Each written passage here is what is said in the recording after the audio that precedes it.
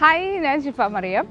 ഇന്ന് ഞാൻ garden tour video കാണിക്കാം. എനിക്ക് ഗാർഡൻ ടൂർ കാണാൻ ഭയങ്കര ഇഷ്ടമാണ്. അതേപോലെ തന്നെയാണ് എല്ലാവർക്കും അറിയാം. കാരണം നമുക്ക് പ്ലാന്റ്സ് ഒക്കെ ഇഷ്ടമുള്ളവർക്ക് എല്ലാ ചെടികളും വെറുതെ വീഡിയോയിൽ കാണാനെങ്കിലും ഇഷ്ടമാണല്ലോ. അപ്പോൾ ഇവിടെ വലിയ ഗാർഡനൊന്നുമല്ല.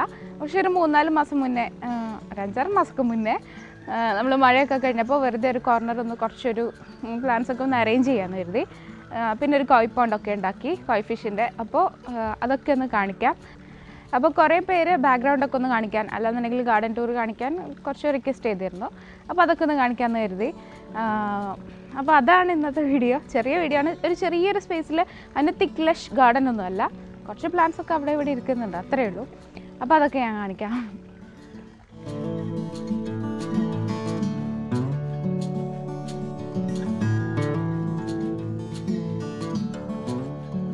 ഈ ഭാഗത്ത് ഞാൻ കുറച്ച് റോസാപ്പൂക്കൾ വെച്ചിട്ടുണ്ട്. റോസ എല്ലാവർക്കും ഇഷ്ടമാണ്, ചെടികൾ ഇഷ്ടമുള്ളവർക്ക് എല്ലാവർക്കും ഇഷ്ടമുള്ള പ്ലാന്റാണ്. അപ്പോൾ നമ്മൾ പൂന്തോട്ടത്തിലെ രാജകുമാരി എന്നൊക്കെ പറയുന്ന പ്ലാന്റ് ആണല്ലോ. അപ്പോൾ ഈ ഭാഗത്ത് കുറച്ച് വെച്ചിട്ടുണ്ട്.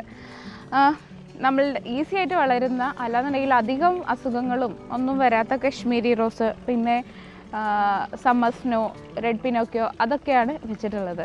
അപ്പോൾ അതിലൊക്കെ ധാരാളം ഫ്ലവേഴ്സും ഉണ്ടാവും. പിന്നെ അങ്ങനെ വലിയ അസുഖങ്ങളൊന്നും പെട്ടെന്നൊന്നും വരികയില്ല. അപ്പോൾ അതൊക്കെ ഇവിടെ ഇങ്ങനെ വെച്ചിട്ടുണ്ട്. പിന്നെ ഇവിടെ ഒരു ബാംബു ഫെൻസ് വെച്ചിട്ടും അതിൻ്റെ ചട്ടി കവർ ചെയ്തിട്ടുണ്ട്. അപ്പോൾ നേരത്തെ എനിക്ക് റോസ് ഉണ്ടായിരുന്നു, പക്ഷേ അതിൽ ഫ്ലവേഴ്സ് വരുന്നില്ല. പിന്നെ അസുഖം വന്നു, അങ്ങനെയൊക്കെ ആയപ്പോൾ എനിക്ക് മനം മടുത്തിട്ട് ഞാൻ എല്ലാത്തിനും ഒഴിവാക്കി. പിന്നെ എനിക്ക് മനസ്സിലായത് ഞാൻ അതിന് വേണ്ട കെയറൊന്നും കൊടുക്കാത്തതുകൊണ്ടാണ് റോസൊന്നും വളരാതിരുന്നത്. ഇപ്പോൾ പിന്നെ കുറച്ചുകൂടി കൃത്യമായിട്ട് വളങ്ങളും ഒക്കെ കൊടുക്കാൻ തുടങ്ങിയതോട് കൂടിയിട്ടാണ് ഇവരൊക്കെ ഫ്ലവർ ചെയ്യാൻ തുടങ്ങിയത്. അപ്പോൾ എനിക്ക് ഭയങ്കര ഇഷ്ടം. ഇനിയും കുറേ റോസ് കളക്ഷൻ വേണമെന്നാണ് വിചാരിക്കുന്നത്. അപ്പോൾ അതിൻ്റെ ബാക്കിൽ മാരിഗോൾഡും വാടാമല്ലി, ഇംപേഷ്യൻസ്, അങ്ങനെ കുറച്ച് പ്ലാന്റ്സ് ഒക്കെ ഉണ്ട്. പിന്നെ എനിക്കിതിങ്ങനെ തിക്കായിട്ട് ഇരിക്കാനാണ് കാണുന്നതാണ് ഇഷ്ടം. അപ്പോൾ പലർക്കും പലതുപോലെ ആയിരിക്കും. ചിലർക്ക് ഓരോ ചട്ടിയിൽ കുറേ സ്പേസൊക്കെ വിട്ടിട്ട് ആയിരിക്കും ഇഷ്ടം. പക്ഷേ എനിക്കിതിങ്ങനെ കാണാനാണ്, ലഷായിട്ട് കാണാനാണ് ഇഷ്ടം. അപ്പോൾ അതിൽ ഗാർഡനിങ്ങിൽ ഒരു റൂളൊന്നുമില്ല, ഇതിങ്ങനെ വെക്കാൻ പാടില്ല എന്നൊന്നും പറയാൻ കഴിയില്ല. കാരണം നമുക്ക് ഇഷ്ടമുള്ളത്, ഇത് നമ്മളുടെ ഒരു ആനന്ദത്തിന് വേണ്ടിയിട്ട് ചെയ്യുന്നതല്ലേ. അപ്പോൾ നമ്മളുടെ സ്പേസിൽ നമുക്ക് ഇഷ്ടമുള്ളതുപോലെ ചെയ്യാം. അപ്പോൾ ഇതിങ്ങനെ തിക്കായിട്ട് കാണുന്നതാണ് എനിക്കിഷ്ടം. അതുകൊണ്ടാണ് ഈ പ്ലാന്റൊക്കെ ചിലപ്പോൾ കാണുന്നവർക്ക് അത്ര ഇഷ്ടപ്പെട്ടെന്ന് വരില്ല. പക്ഷേ എനിക്ക് ഈ റോസൊക്കെ ഇങ്ങനെ കൂട്ടത്തിൽ വിരിഞ്ഞിരിക്കുന്ന അവരുടെ കളേഴ്സൊക്കെയാണ് എനിക്കിഷ്ടമുള്ളത്.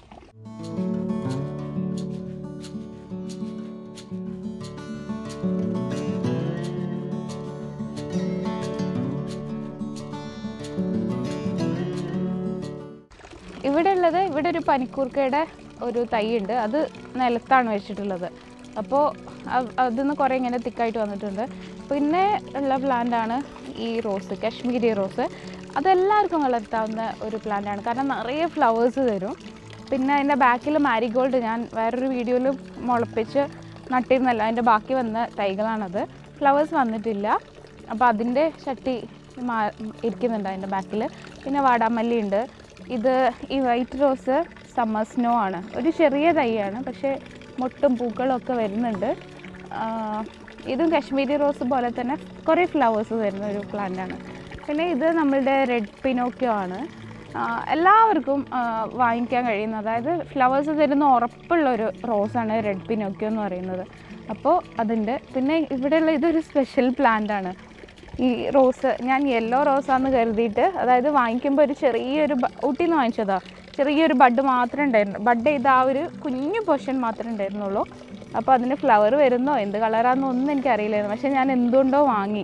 അപ്പോൾ അതിന് കുറച്ച് കഴിഞ്ഞപ്പോൾ ഫ്ലവർ വന്നു. അപ്പോൾ യെല്ലോ ആണെന്ന് വിചാരിച്ചു. പിന്നെ വിചാരിച്ചു വൈറ്റ് ആണെന്ന്. പക്ഷേ യെല്ലോവും വൈറ്റും അല്ലാത്തൊരു ഭംഗിയുള്ളൊരു കളറാണ് ആയത്. നടുവിൽ വിരിഞ്ഞ് വരുമ്പോൾ ഉള്ളിൽ യെല്ലോ, പുറത്ത് വൈറ്റും ഒക്കെ ആയിരുന്നു. അപ്പോൾ അതിനെല്ലാ ദിവസവും ഞാൻ ഫോട്ടോ ഒക്കെ എടുത്ത് അങ്ങനെ ഒരു ഡയറിയൊക്കെ ആക്കി വെച്ചിട്ടുണ്ട്. അതാണ് ഇവിടെ ഉള്ളത്. പിന്നെ ബാക്കിലുള്ള ഇംപേഷ്യൻസും. ഇത് ഒരു വെരിഗേറ്റഡ് പനിക്കൂർക്കയുടെ അതേ സ്മെല്ലും ലീഫും ഒക്കെയാണ്. പക്ഷേ അതിനൊരു വെരിഗേഷൻ, ഒരു വൈറ്റ് കളറായിട്ട് നല്ല ഭംഗിയുള്ളതുണ്ട്. അങ്ങനെ പിന്നെ ഉള്ള ഇത് ഗോൾഡൻ സ്പോട്ടിൻ്റെതാണ്. അതൊക്കെ പുറത്ത് വെച്ചിട്ടുള്ളതാണ്. അപ്പോൾ അങ്ങനെ ഒരു തിക്കായിട്ടാണ് ഇവിടെ പ്ലാന്റ്സ് ഇരിക്കുന്നത്. അപ്പോൾ അതൊക്കെയാണ് ഈ ഭാഗത്തുള്ളത്. പിന്നെ ഇവിടെ ഒരു ചെറിയൊരു പോണ്ട്, അല്ലാന്നുണ്ടെങ്കിൽ ഇങ്ങനെ ഒരു പാത്രത്തിൽ ആണ് ഇത് വെച്ചിട്ടുള്ളത്. ഇതിൽ 3-4 ഗപ്പിയൊക്കെ ഉണ്ട്.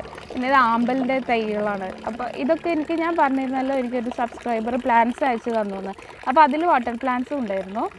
അപ്പോൾ ഇത് ആമ്പൽ തൈകൾ അതിൽ ചെള്ളി നിറച്ചിട്ട് ഒരു കുഞ്ഞു ചട്ടിയിൽ വെച്ചിട്ടുണ്ട്. അത് നന്നായിട്ട് വളർന്നാൽ മതിയായിരുന്നു.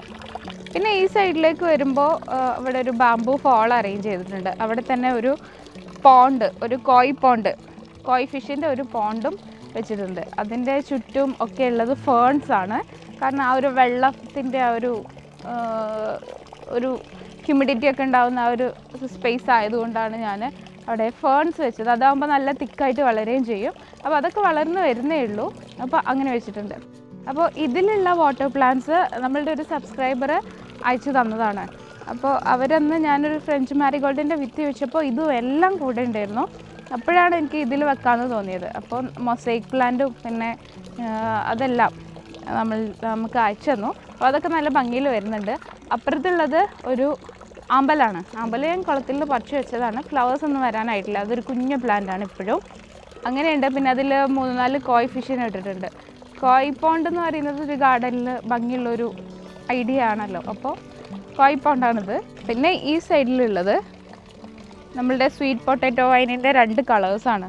അതായത് ഇവർ 2 പേരും കൂടി നിൽക്കുമ്പോഴാണ് അതിൻ്റെ ആ ഒരു വയലറ്റും പിന്നെ ഈ ഒരു ലെമൺ ലൈമും അല്ലെങ്കിൽ ഒരു ആപ്പിൾ ഗ്രീനോ ആ കളർ 2 പേരും കൂടി നിൽക്കുമ്പോഴാണ് ഒരു ഭംഗി. Ornamental sweet potato വൈനാണ്. അത് ഞാൻ വെച്ചിട്ട് അധികമായിട്ടില്ല. പക്ഷേ അത് നന്നായിട്ട് ഫ്ലറിഷ് ചെയ്യുന്നുണ്ട്. നല്ല ഭംഗിയിൽ വളരുന്നുണ്ട്. പിന്നെ ഇവിടെ താഴെ നമ്മൾ ഇഷ്ടിക കട്ടയിട്ടിട്ടുണ്ട്. അത് വെറുതെ അവിടെ വെച്ചെന്നേ ഉള്ളൂ. കുറച്ച് സ്പൈഡർ പ്ലാന്റിൻ്റെ തൈകൾ വെച്ചിട്ടുണ്ട്. പക്ഷേ അതൊന്നും ഫ്ലറിഷായിട്ട് അതൊന്നും നല്ല രീതിയിൽ വന്നിട്ടില്ല. അതൊക്കെ കുറച്ചുകൂടി സമയം എടുക്കുന്നുണ്ട്. അപ്പോഴാണ് അത് അവിടെ ഒരു തിക്കായിട്ടുണ്ടാവുക. ഇതിപ്പോൾ ഇങ്ങനെ ഫിൽ ഇൻ ദ ബ്ലാങ്ക്സ് പോലെ ബ്ലാങ്കായിട്ട് കിടക്കുന്നുണ്ട്. പിന്നെ അപ്പുറത്തൊക്കെ കുറച്ച് ബോട്ട് ലില്ലി വെച്ചിട്ടുണ്ട്. അതിൻ്റെതും എല്ലാ തൈകളും ഒക്കെ ആയിട്ടാണ് നിൽക്കുന്നത്. പിന്നെ വാണ്ടറിങ് ജൂ ആണ് അതിൻ്റെ അപ്പുറത്തുള്ളത്. ബോട്ട് ലില്ലി ഒരു 3 ടൈപ്പ് ഉണ്ട്. അതിൻ്റെ അപ്പുറത്ത് വാണ്ടറിങ് ജൂ ഉണ്ട്. പിന്നെ നമ്മളുടെ സീനിയ വിത്തുകൾ ഞാൻ അവിടെ തന്നെ ഇട്ടതായിരുന്നു.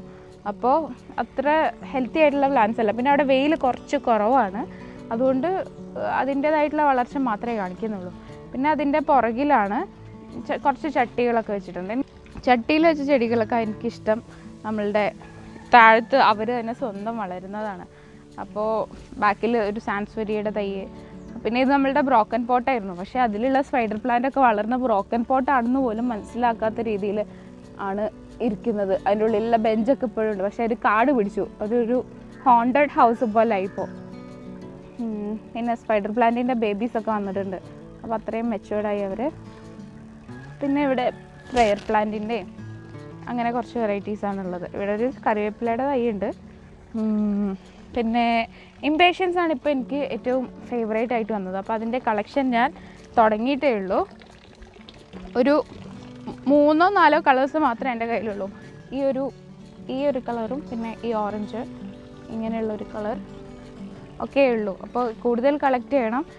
ഇതിൽ കൂടുതൽ ഫ്ലവേഴ്സ് വരാൻ തുടങ്ങുന്നുള്ളൂ. അപ്പോൾ അതൊക്കെയാണ് ഇനി എനിക്ക് കൂടുതലായിട്ട് കളക്ട് ചെയ്യേണ്ട പ്ലാന്റാണിത്. പിന്നെ ഒരു പിങ്കും ഉണ്ട്. ഡബിൾ ഇംപേഷ്യൻസ് ഞാൻ കുറേ അന്വേഷിച്ചു. പിന്നെ ഇവിടെ ഒരു ഇംപേഷ്യൻസ് ഉണ്ട്. ഇത് ഞാൻ കോളേജിൽ നിന്ന് വരുമ്പോൾ വഴിയിൽ കണ്ട ഒരാളുടെ അടുത്ത് നിന്ന് വാങ്ങിയതാണ്. എനിക്ക് അയാൾ ഇരിക്കുന്നത് കണ്ടപ്പോൾ പാവം തോന്നി. അപ്പോൾ ഞാൻ വാങ്ങിയതാണ്. പ്രൈസ് കുറച്ച് കൂടുതലാണെന്ന് എനിക്കറിയായിരുന്നു. പക്ഷേ അതൊരു ഹെൽത്തി പ്ലാന്റ് ആയിരിക്കുന്നുണ്ടപ്പോൾ എനിക്ക് വാങ്ങാൻ തോന്നി. അപ്പോൾ അതിൻ്റെ ശേഷം നല്ല ഫ്ലവേഴ്സും ഒക്കെ തരുന്നുണ്ട്. ഇപ്പോൾ ആദ്യമായിട്ട് ഫ്ലവർ ഇട്ടൊന്ന് കൊഴിഞ്ഞത് 2ാമത്തെ ഫ്ലവറാണ്. മുട്ടൊക്കെ വരുന്നുണ്ട്. അപ്പോൾ അങ്ങനെ 60 രൂപയാണ് അന്നായത്. ഇത്ര ഒരു ചെറിയ തൈയായിരുന്നു. ഇത്രയും വലുതായിട്ടില്ല. അപ്പോൾ അതുകൊണ്ട് എനിക്ക് നല്ല ഇഷ്ടപ്പെട്ടു അതിൻ്റെ കളറ്. അപ്പോൾ അതൊക്കെയാണുള്ളത്. പിന്നെ ഇവിടെ താഴെ നമ്മളുടെ ഒരു ഗ്രൗണ്ട് കവറായിട്ട് കൊടുത്തിട്ടുള്ളത് ഹെമിഗ്രാഫിസ് റിപ്പൻഡ ഗ്രീൻ എന്ന് പറയുന്ന ഒരു പുല്ലാണ്. ഒരു ഓർണമെൻ്റൽ ഗ്രാസാണത്. അപ്പോൾ അതാണ് അവിടെ കൊടുത്തിട്ടുള്ളത്. അതും തിക്കായിട്ട് വരുന്നേ ഉള്ളൂ. പിന്നെ അതിൻ്റെ സൈഡിൽ നമ്മളുടെ ആ വെരിഗേറ്റഡ് മെക്സിക്കൻ മിൻറ്റ് അല്ലെങ്കിൽ പനിക്കൂർക്കയുടെ ഒരു വെരിഗേഷൻ ആണ് കൊടുത്തിട്ടുള്ളത്. അതും ഇങ്ങനെ വളർന്നു വരുന്നുണ്ട്. അതിൻ്റെ സൈഡിൽ പിന്നെ ഉള്ളത് ഒരു തുളസി ചെടിയാണ്. അത് നമ്മൾ കുളം ഇവിടെ വെക്കുമ്പോഴേ ഉണ്ടായിരുന്നു. അപ്പോൾ അത് പറിച്ച് കളഞ്ഞിട്ടില്ല. കാരണം ആ തുളസി അവിടെ നിന്നോട്ടെ. കുറച്ചൊരു പ്രായമായൊരു തുളസി തൈയാണ്.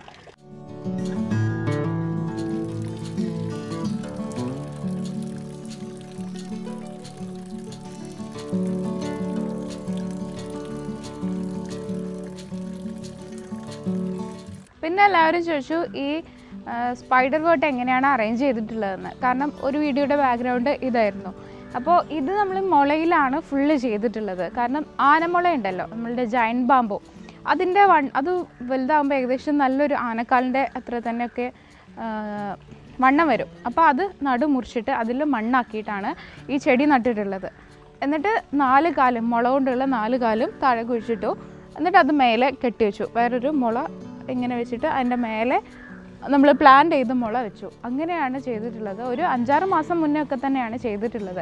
വെച്ച ദിവസം കാണാൻ ഭംഗിയില്ലായിരുന്നു. കാരണം ഒരു 3-4 ചെടി മാത്രം ഇങ്ങനെ തൂങ്ങുന്നതിൽ കുറേ ദിവസം അങ്ങനെ നിന്നു. പിന്നീടാണ് അതിന് ഗ്രോത്ത് ഉണ്ടാകുന്നത്. അപ്പോൾ അങ്ങനെയാണ് ഇങ്ങനെ കൃത്യമായിട്ട് വളമൊക്കെ കൊടുക്കുന്നത് കൊണ്ട് അത് വളർന്നു. ഒരു 5-6 മാസമൊക്കെ എടുക്കുമ്പോഴേക്ക് അതിങ്ങനെ ഇത്രയും താഴേക്ക് ഇങ്ങനെ വരും. അപ്പോൾ ആ പ്ലാന്റിൻ്റെ ശരിക്കുള്ള പേര് ട്രിഡസ്കാൻഡിയ ഫ്ലൂമെൻസിസ് അല്ലെങ്കിൽ സ്മോൾ ലീഫ് സ്പൈഡർ വേർട്ട് എന്നാണ്. നമ്മൾ സാധാരണ എവർഗ്രീൻ ടേർട്ടിൽ വൈൻ എന്ന് പറയുന്നത്, പക്ഷേ യഥാർത്ഥത്തിൽ അതിൻ്റെ പേര് അതാണ്. അപ്പോൾ അതൊന്ന് അറിഞ്ഞിരിക്കാൻ വേണ്ടിയിട്ട് ഞാൻ വേറൊരു വീഡിയോയിലും പറഞ്ഞിരുന്നു. അപ്പോൾ നമ്മൾ ഗൂഗിൾ ചെയ്യുമ്പോഴൊന്നും എവർഗ്രീൻ ടേർട്ടിൽ വൈൻ എന്ന് അടിച്ചാൽ നമുക്ക് അതൊന്നും കിട്ടില്ല. അപ്പോൾ അത് പറഞ്ഞതാണ്.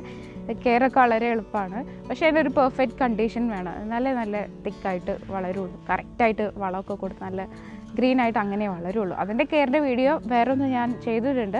അപ്പോൾ അത് കണ്ടിട്ടില്ലെങ്കിൽ അതൊന്നും കണ്ടു നോക്കാം. പിന്നെ അപ്പോൾ ഇതൊക്കെയാണ് എൻ്റെ ചെറിയ കുഞ്ഞു ഗാർഡൻ ടൂർ. അപ്പോൾ ഇഷ്ടപ്പെട്ടെങ്കിൽ പ്ലീസ് ലൈക്ക് ആൻഡ് ഷെയർ.